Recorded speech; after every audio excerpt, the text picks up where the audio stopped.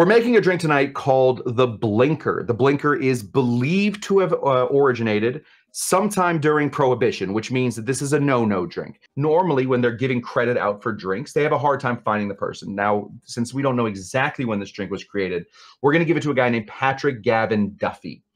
He was a bartender. He wrote a book called The Official Mixer's Guide, and that one first came out in 1934. We're not positive, just like a lot of this stuff, we're not positive on whether he invented the drink or he was just the robber that came in and sort of stole the drink and put it into his own book. That happens a lot. Savoy. Now, I'd never had the original version. I found this book in a cocktail book it was by a guy named Ted Haig, and he wrote a cocktail book called Forgotten Spirits and Vintage Cocktails. It was one of the bases for bringing back all these old cocktails. Ted Haig, I think he calls himself Dr. Cocktail. He went out there and he found a bunch of old cocktails, old spirits that people hadn't heard of. And he said, hey, can we bring these back? And the bartending community resoundingly said, yep, we can. In his book, though, he changed the recipe.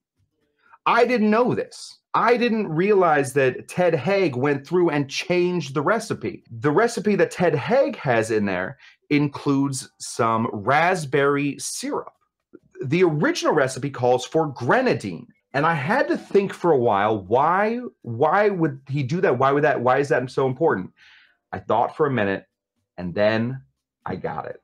Normally, when we bring out the spinning machine, we are doing it in order to give credence, in order to exalt upon these lovely liquors that we have back here. Not today. Today, this is the spinner of shame. The reason that Ted Haig had to change the Blinkers recipe is because of one ingredient, and that ingredient is this.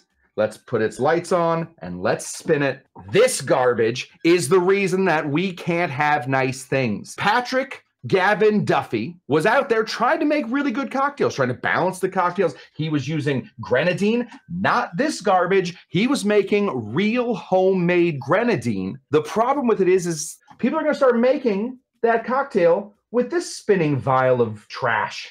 That's not what we want. If you're at your house right now and you're about to make this cocktail along with me, and this is all you have, stop making this cocktail. This is not the cocktail to make tonight. You do not have the ingredients. If you only have this as your grenadine, you do not have the ingredients to make this cocktail. That's the reason that Ted Haig started to make it with raspberry syrup. Because raspberry syrup does not come in a plastic bottle. You cannot put raspberry syrup on the back bar and let it sit for years and years. Raspberry syrup goes bad. This stuff will outlast me. I guarantee that this stuff will outlast me.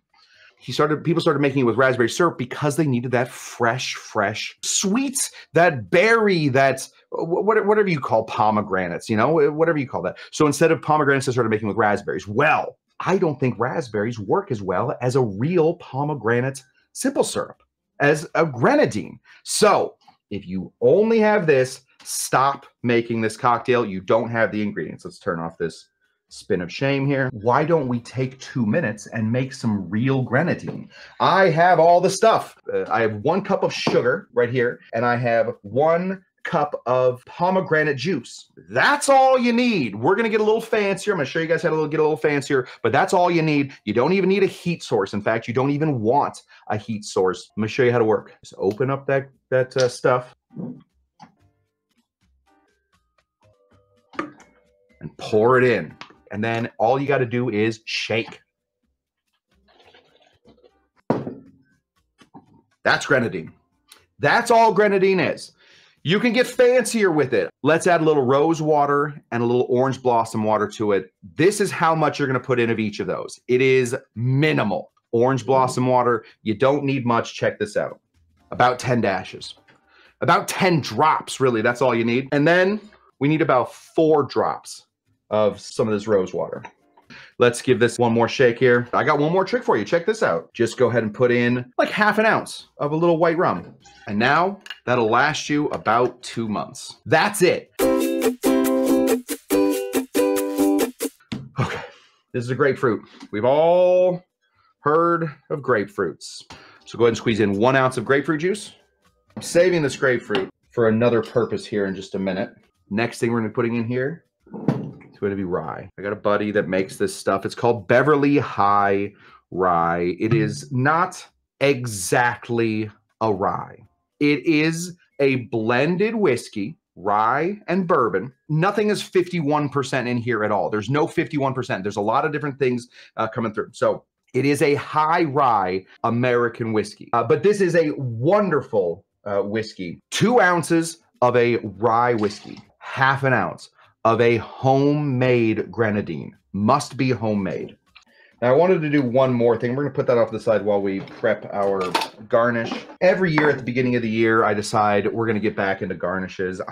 You guys know that garnish is my weakness. I'm not living up to my full potential with garnishes. So we're going to brulee a grapefruit. Go ahead and just give yourself a nice thin grapefruit slice here, right there. Actually, we can probably let's do half of one because this is kind of a delicate drink. We're going to take a little bit of this sugar. We're going to just pour this on top of here in a nice light dusting. And then we're going to take our monster torch and we're going to torch it.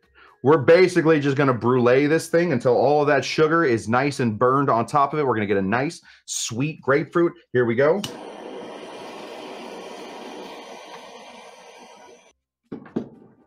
We've done it. Put this off to the side. Let that grapefruit brulee sort of harden. Like I always say, lots and lots of ice. If we're going to be shaking, lots and lots of ice. Go, ready? 1, 2, 3.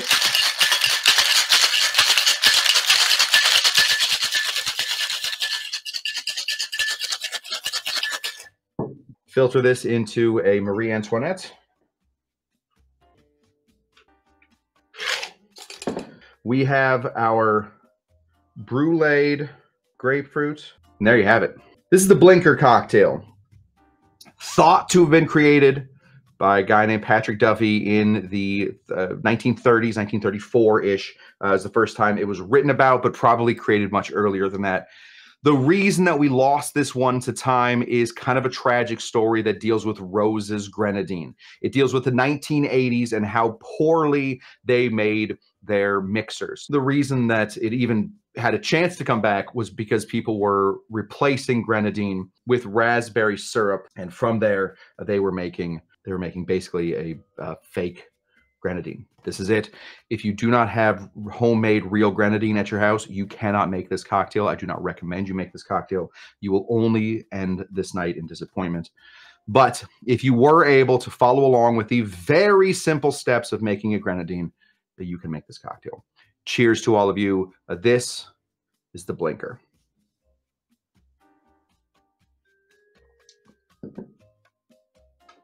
It's perfect. It's perfect.